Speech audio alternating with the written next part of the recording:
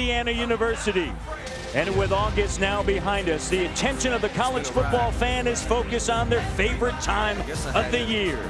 Go to that place. And the teams will start counting down to their Big Ten conference battles. Might still be in that place. Tonight, the Hoosiers kick off the 2010 season.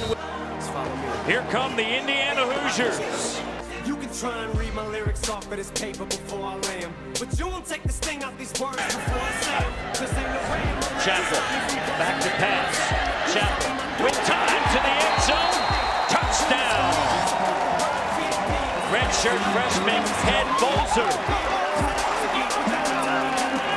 Touchdown Hoosiers. So high, the coaching staff and the players on Ted BOLSER. Not only Bill Lynch, but Matt Cannon, their offensive coordinator, and their players will tell us they were excited to see Teddy BOLSER. Ted BOLSER, touchdown, his first career touchdown for the Hoosiers. Cincinnati, Ohio. Chappell to the outstretched arms of Ted BOLSER. Ollie Thomas there, four-year starter at cornerback, but BOLSER going up, the former lacrosse player, reeling that one in. Well, once again, we're seeing what the entire coaching staff has been talking about. This ball is a tough catch for a wide receiver. Look at the hit that Teddy BOLSER takes, but he's able to bring this down. Just goes up the seam right there, knows he's going to get hit. But a nice play there by the freshman Teddy BOLSER. With time across the middle, and he finds BOLSER once again.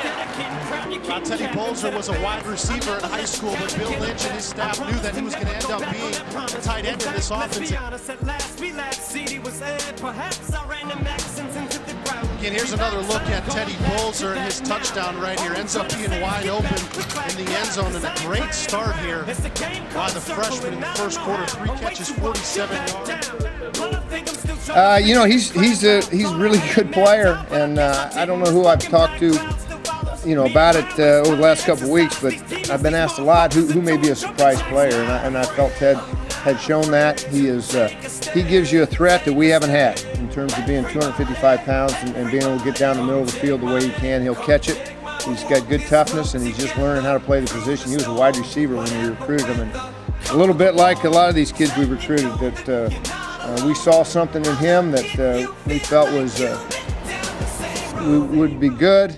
He's probably developed a little sooner than we thought, but he's got a good future if he keeps going.